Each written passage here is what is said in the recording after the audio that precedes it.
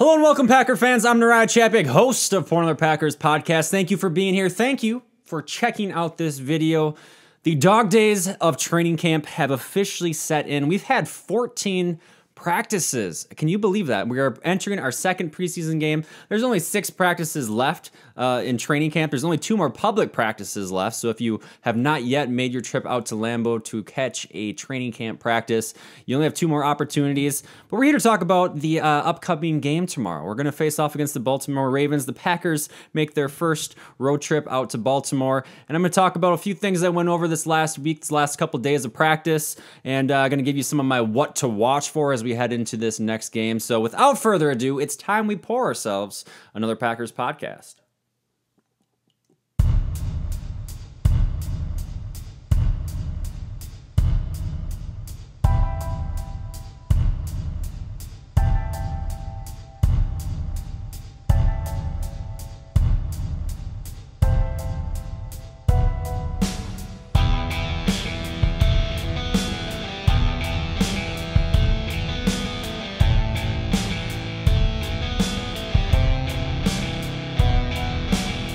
So before we get started, I'm not gonna suggest that you subscribe to this channel. You know, I had this epiphany just the other day. I watch a lot of YouTube, which I'm assuming some of you out there also do.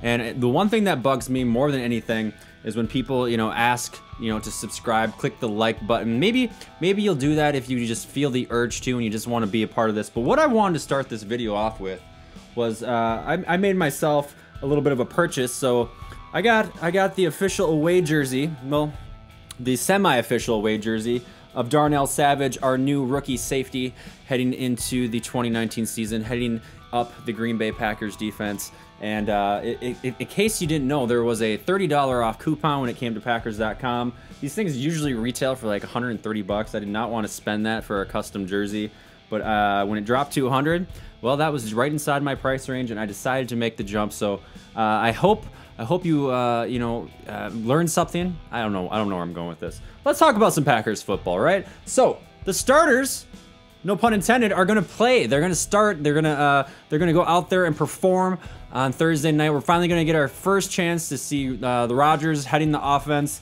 and it's very exciting. I mean, if you don't get if that doesn't get your blood pumping a little bit, I'm not really sure what else will. Maybe 22 days from now when we face off against Chicago, that will get your blood pumping. But this is the first time that we're going to see the offense. Matt LaFleur did confirm in his press conference yesterday that the starters will play the first quarter or so. So he might keep those guys in there a little bit longer if he wants to see one more session with the offense, one more session with the defense. So he's being a little bit vague, but for sure, the first quarter, and although there won't be a whole lot to talk about with the offense and defense when it comes to their schemes and what you'll get out of it, it's going to be rather vanilla, if you will. This will be the first opportunity to see Aaron Rodgers and LaFleur and their interactions with Rodgers on the field and LaFleur calling the plays.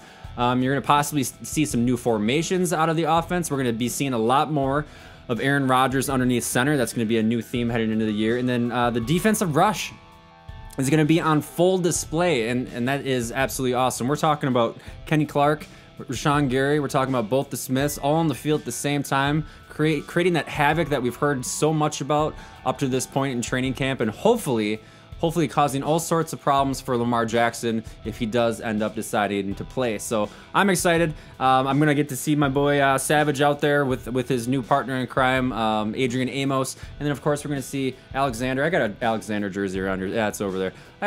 It's going to be fun. It's going to be very short. Like I said, only one quarter. I'm actually going to miss the first half of the game because I'm going to be out there making the bacon.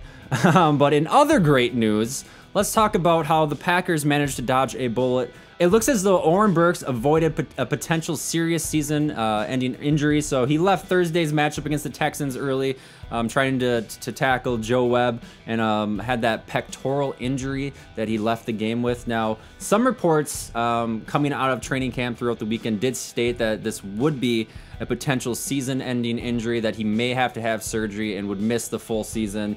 However, in an interview with Tom Silverstein of the Milwaukee Journal-Sentinel yesterday, Burks stated, after consulting with a specialist, it was determined it would heal on its own. It's day-to-day, and no time frame has been given. And then Gutekunst in his press conference echoed the same sentiments, saying we're still working through the exact timeline. However, later on in his press conference, because when you just keep grilling some of these guys, they get, maybe give you a little bit more tidbit of what's actually going on in their head. Later on the press conference, Gutekunst was asked, how do you feel about the inside linebacker position, and do you feel like you need to make any moves with Oren Burks being out with an injury? His response, and he was very candid about this, he says, I'm really hoping Oren's thing is going to be short term.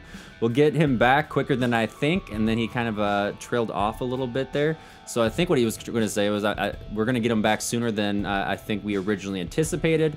Right now, I'd like to get through this next game, see where Oren is at, and then where we are at as a defensive unit. So if Burks does end up missing any significant time, there is the silver lining as far as what the Packers plan to do, and they are actually planning, obviously, what they need to do if Burks missed times, because he's not going to be playing tomorrow night. So rookies Ty Summers and Curtis Bolton lead the charge. Bolton is an undrafted rookie coming out of Oklahoma and has shown flashes throughout training camp, while Ty, aka Captain America, has had a great first half against the Texans, where he registered 9 tackles in that first half. He did finish the game with 10. And still the Packers have kept him, even with that outstanding performance and even with the injury of Oren Burks, they've kept him with that second team as the play caller, a la Blake Martinez. So he's kind of heading up the defensive unit. He's learning the playbook, and they've been keeping him in that role so far. But I would not be surprised if he has himself as great of a performance as he had last week against the Texans, that they will eventually start to implement him more and more into that first team defense. And in reality, when you talk about the regular season coming around, I mean, if you have these guys that stand out and they play and they can pick up the playbook and they're more than capable, they're going to be using Ty Summers, I think, a lot more, and that's going to be, honestly, that's the first thing that I'm going to have my eyes on while watching the game tomorrow night. I think that's something you should pay attention to as well. If Ty Summers, again, can compound off of his excellent performance that he had in Thursday night's first preseason game, then he's only going to solidify himself as that next guy to Blake Martinez, and that was something that I kind of saw some of his footage coming out of college that he could do. He's a natural born football player. He loves to hit people. He doesn't hesitate too much, and when he does, Blake Martinez actually was quoted in his locker room interview yesterday that when he does hesitate, he's just overthinking. He wants to be perfect, but at the end of the day, he just needs to go out there, be Bobby Boucher, go out there and tackle the quarterback and just make things happen. Outside of those two, the Packers also have been experimenting by using Raven Green in some various sub packages, so they might bring him down from that safety position, because once you have Savage and Amos in there as full-time starters, you're going to have someone with the talent of Raven Green that you're going to want to have on the field. So they will potentially use him in some various sub packages, and they're also using special team standout James Crawford at times as well. So this will be obviously a development that we see over the next couple of weeks. I find it hard to believe that Burks will be back by the time the regular season rolls around, but Gutekunst is secretly optimistic. And so that has me secretly optimistic, and that's all we can go off at this point. We'll update you when there is further news to talk about. But in other injury-related activities or news, holy crap! I just lost my page. So in other injury-related news with the Packers, a couple new players did make their way back off of that injury list and onto the active roster. So we're talking about Josh Jones, we're talking about Aaron Jones, Corey Linsley, Preston Smith, and yes, Josh Jackson all have been cleared to play or participate in practice. A lot of these guys are being strictly kept to one-on-one drills so far.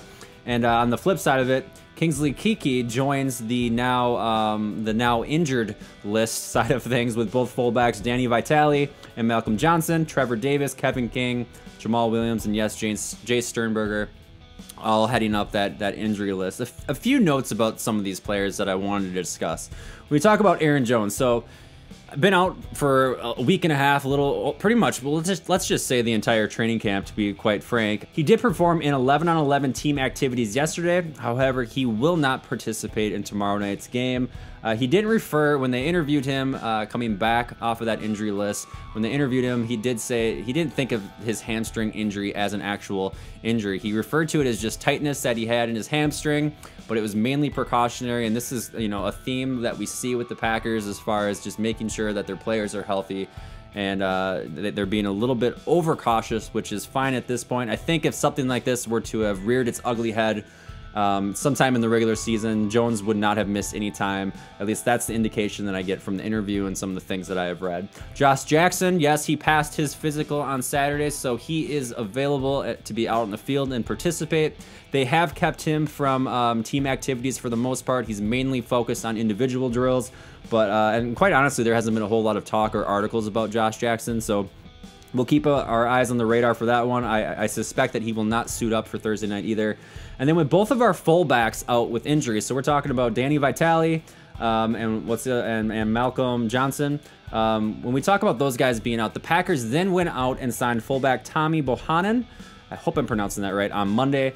He'll be entering his 6th year in the league. He was originally drafted in the 7th round by the New York Jets, and then he spent his first 3 years in New York, and then his next 2 years he spent down in Jacksonville under, of course, offensive coordinator Nathaniel Hackett. So he has a little bit of a connection there. He has played for Nathaniel Hackett before. He's played in a total of 68 career games and has started in 30 of those games. Not crazy statistics, but he has experience in the league, and he can come in there and, you know, hopefully fill a role while some of these other fullbacks, Danny Vitale, get healthy and back on the field. So obviously with the signing of a fullback, Matt LaFleur and the Packers believe strongly about having a fullback in their system.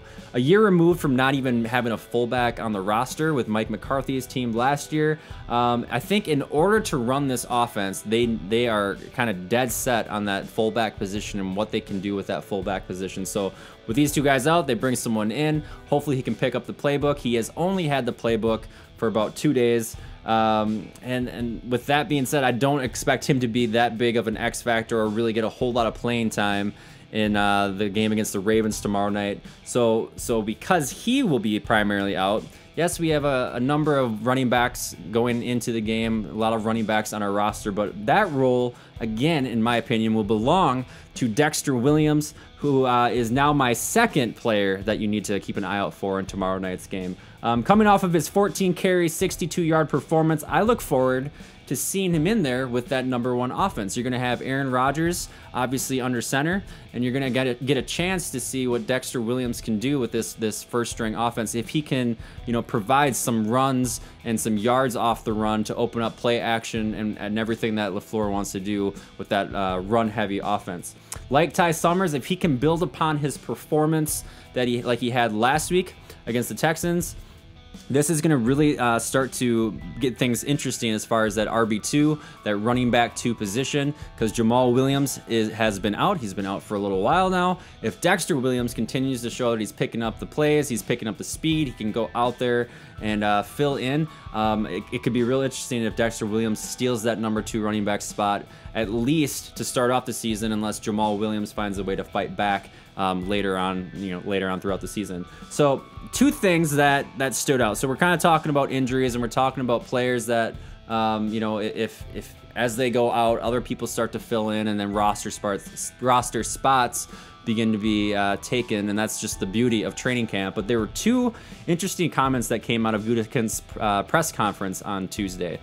The first was in response to how nervous he was about having Aaron and the other starters go out there for a Thursday night game. And he jokingly said, you know, probably one of the best things that happened was the lockout, the players' lockout, when they actually didn't have to worry about having any preseason games, and that kept players healthy. So he joked about that, but I love hearing some of this insight of Brian Gutekunst, and it gives me, I guess, chills in a sense, because you can tell he's a football mind. He's been around the game a long time. He goes on to say that there's a balance. You know what your team needs to do to prepare itself to win games in the National Football League, and there's a lot of work to be done to get to that point.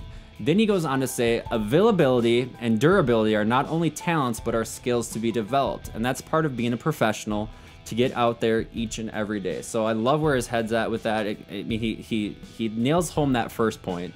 And then his second comment was in response to if he had already had a sense of what this 30-man roster, or 53-man roster is going to look like at the end of training camp. And without a pause, he goes, I think it's wide open, quite frankly.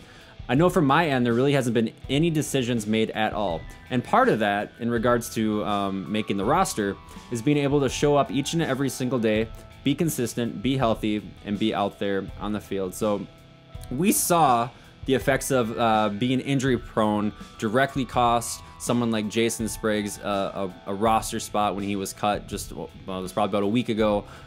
He was not able to stay healthy, and therefore they moved on from him. Now, other players that can, you can start to consider maybe in this category, Kevin King. So regardless of his upside that he brings to that defense, he needs to be put on notice as well in regards to some of the comments that Gutekunst had in his press conference. With talents like Tony Brown, Chandon Sullivan, and yes, even Kadar Holman, who does not rank very high on my Richter scale, they're all lurking right there in the background. They're waiting for their opportunity to go out there and show that they can play in the National Football League. And when you have someone like King, who has been injury prone in the past, is right now suffering with a hamstring injury, which we still have not gotten a full update on the severity of that injury. It puts him, he's got to get out there. He's got to find a way to get back out there on the field and fight for a job. And that goes too for even someone like Trevor Davis. Now, Trevor Davis, up to his injury that he faced or that he had against the Texans, was having an outstanding training camp. He was someone that I considered to be a lock at that wide receiver position, because not only was he successful in the kick return and punt return game, but he was making catches. He was getting open, he was making catches, and he was playing wide receiver, which was something that we had not seen 100% out of Trevor Davis up to that point. So when you talk about that for Trevor Davis missing practices, we have a lot of strong competition among that entire wide receiver group. MVS is finally starting to click with Aaron Rodgers after, you could say, a slow start. Geronimo is flying way under the radar. Nobody's even talking about Geronimo Allison, and that is shocking, because he has developed the trust that it takes to be, Aaron Rodgers' best friend on the field, to be that safety blanket that he wants. It's exactly what you see out of Davante Adams, and exactly what you see out of Jake Kumerow, who seems to catch every single damn pass that comes his direction.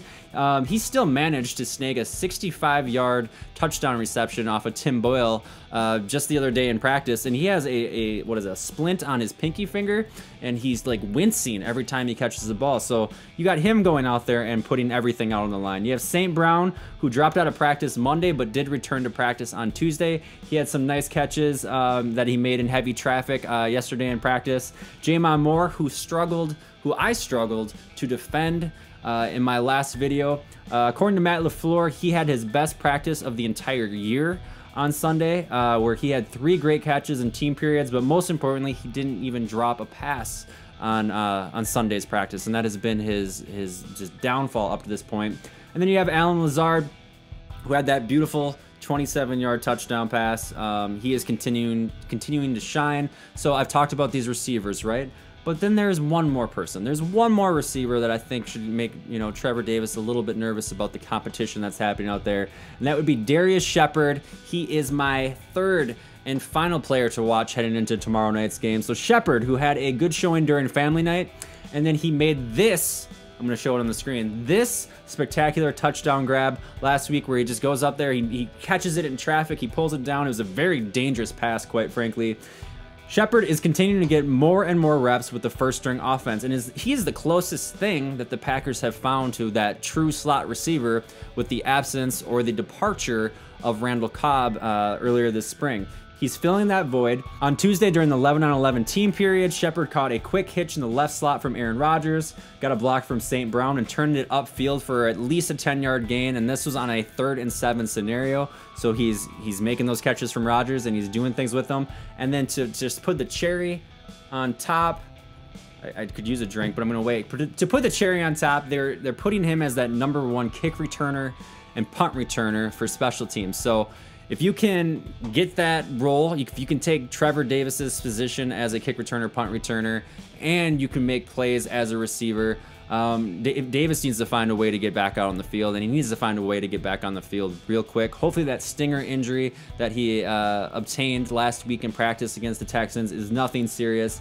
I love to see Trevor Davis make the team, but the Packers have receivers. If you are outside of the Packers organization, which we probably all are who are watching this, or including myself who is talking, but you can hear on ESPN, you can hear on NFL Network that there's worry about this wide receiving group. Why did they not go out there and sign an Antonio Brown? Why did they not go get maybe even Odell Beckham or someone else to come in there and help support Davante Adams? The more and more that I see these guys practice, the more that I see these preseason games, and they have a lot more talent at that wide receiving group than we even are aware of. You're easily looking, of all the names that I listed off, there's 5 solid options, and it becomes a really interesting dichotomy that if things don't quite go gelling or go well with Allison or even with MVS, that you have these guys that are going to be competing for playing time. I would be shocked if Kumerow does not see the field 50% of the time as far as plays throughout the regular season. I don't know. I get excited about this. It's kind of eye-opening when you start to really dive into it. So going into our second preseason game, Darrius Shepherd, your needle is pointing way up. And like I said, he's proof that there's lots of depth among that wide receiving group. So that sums up exactly what I wanted to talk about in this video. I try to keep it short. Again, I don't know how long these videos go. Kickoff tomorrow night is at 6:30 Central Time. Again, they will be playing the Baltimore Ravens, in case you missed that up to this point.